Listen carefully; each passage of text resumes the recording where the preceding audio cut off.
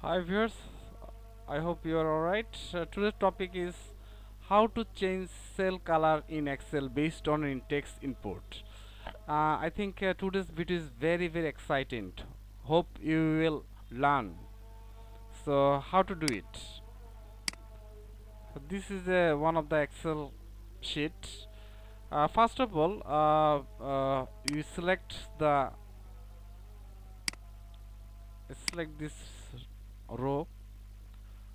After that, you press Ctrl plus 1. You press Ctrl plus 1.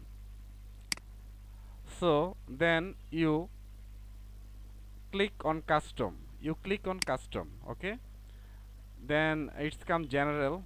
So you erase general. You delete general.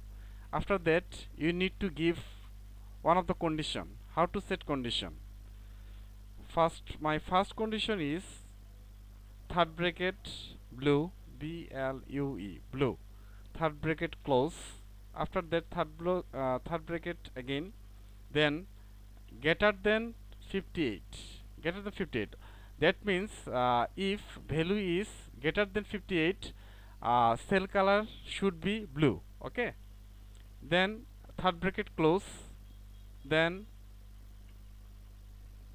this one. Okay, after that again third bracket start, then red. Second condition is red. Third bracket close. After that third bracket again, and then my second condition is less than or equal to 58. That means if value is less than or equal to 58, then semicolon. So condition, I think you understand the condition. Again I tell the condition, third bracket blue, third bracket close, third bracket start, greater than 58. If condition is 58, if value greater than 58, color is blue.